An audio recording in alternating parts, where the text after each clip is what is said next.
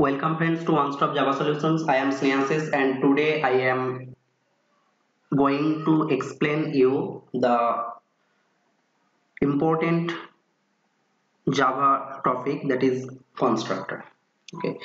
So what is constructor? Okay. Once you create a class and try to create an object of that class, you should have to initialize the data member whatever you have write inside your class. Okay, so constructor basically initialize an object. Okay, once you create, means at the time of creation. Okay, and few think, okay, first I have to create one class. Okay, so here I am creating one class, new class, and I am giving the name as constructor. Constructor. Okay, and creating the main method as well. Okay, so here I am creating another class,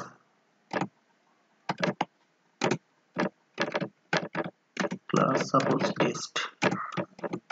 Okay, and inside the test class I am writing int one variable, something int number,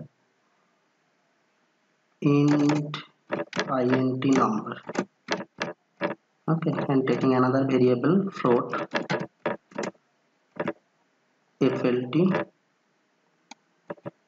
or if float number, taking two variables. Okay, so this, okay, test is already defined, so you can write another test constructor, test constructor. Okay, class test constructor. Now, so I am defining two data member inside that class. So if I am trying to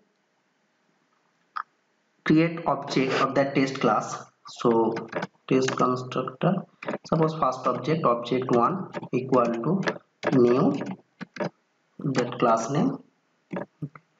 So here if you execute this piece of code and okay, after that I am writing, so you can write private variable, good programming practice,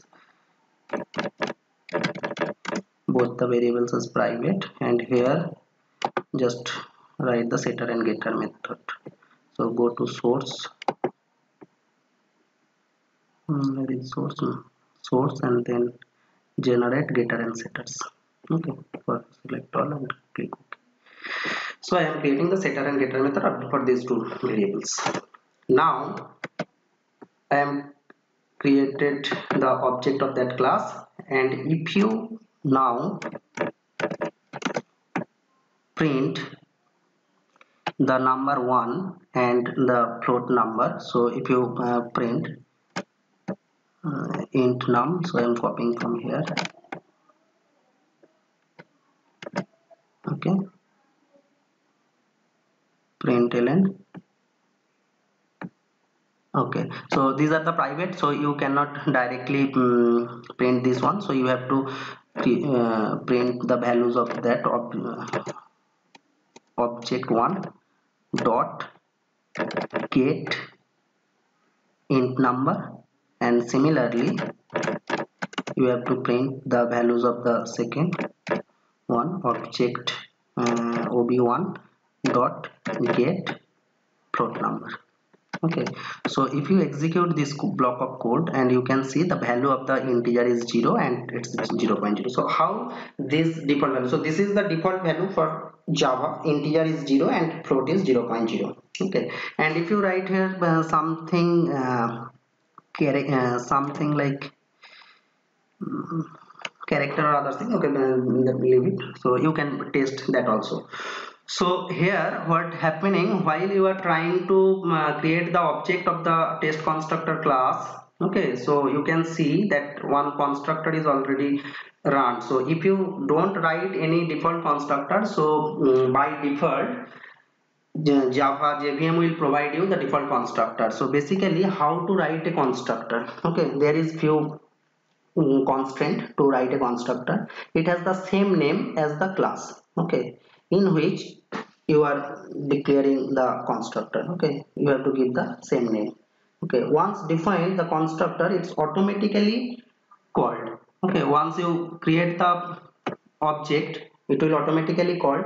Okay, means before the means you are creating object using the new operator. Okay, so new operator completes, it will automatically called. Okay, and constructor looks little strange. Okay, because if you write here the constructor of that class, so you have to just write like this way, same name, and it looks like a method, but there should be no return type, not even void.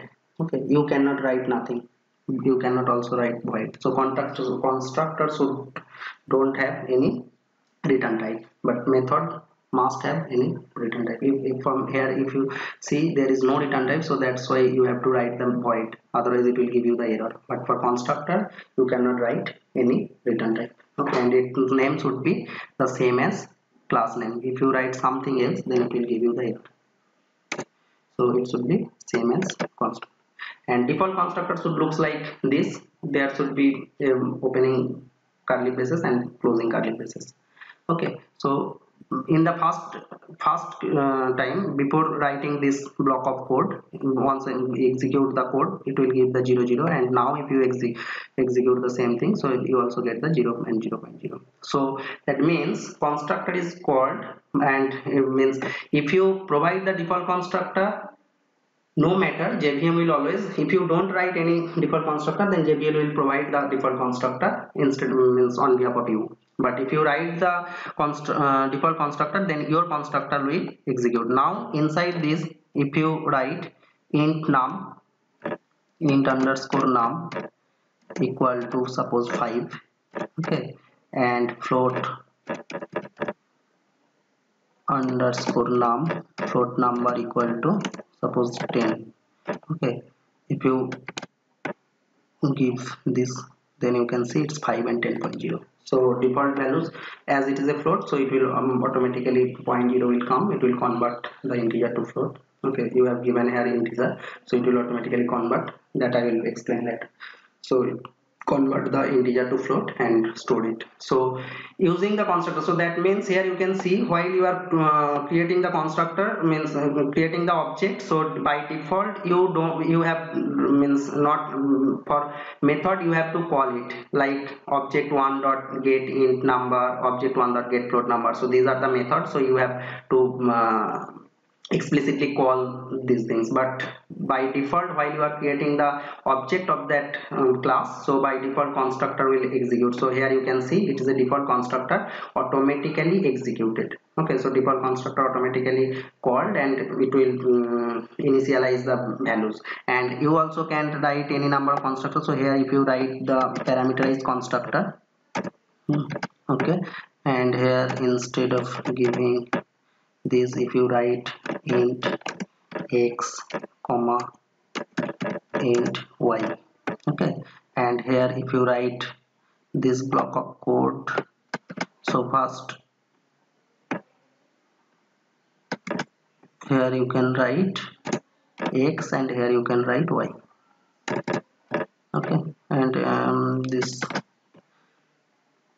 block of code, and while you are creating the object, you if you give means give suppose 10 or 15.